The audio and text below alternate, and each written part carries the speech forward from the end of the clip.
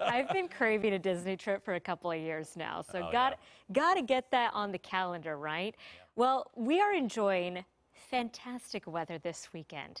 You know what? I really like it when we have sunshine, nice weather overlapping with a Saturday and Sunday. A lot of people a fan of that. We've had some areas of fog this morning that's clearing. For afternoon sunshine today, the cloud challenge is on. Let me know if you see one today. I think our skies will be fairly clear. Early freezing fog as we get the day started on Sunday. High level clouds tomorrow afternoon mixed with sunshine. Nice and mild with temps in the mid 50s. And for Valentine's Day, cooler with isolated scattered showers and temps dropping back into the upper 40s.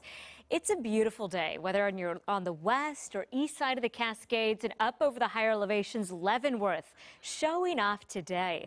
Love the blue skies over some of those slopes with the snow there.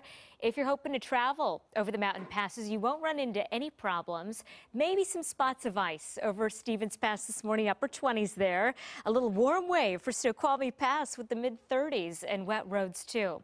The pavement is dry along White Pass with temps ranging in the low 20s, and we're expecting dry weather for the slopes this weekend. We're gearing up for lowland rain, a little bit of mountain snow for Valentine's Day. Temps in the upper 40s. It's not going to be an entire washout, but hopefully you'll stick with us.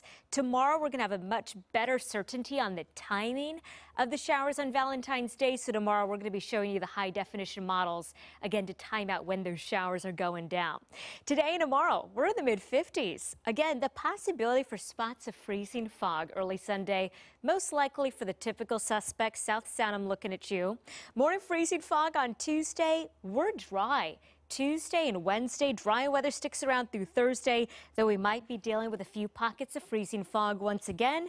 And on Friday, some showers returning. So to recap, warm and dry this weekend. We only have 2 chances for rain this week, Monday and then again on Friday. We're going to be diving deeper again into that Cascade snow report. That's right around the corner. Brian and China, back to you.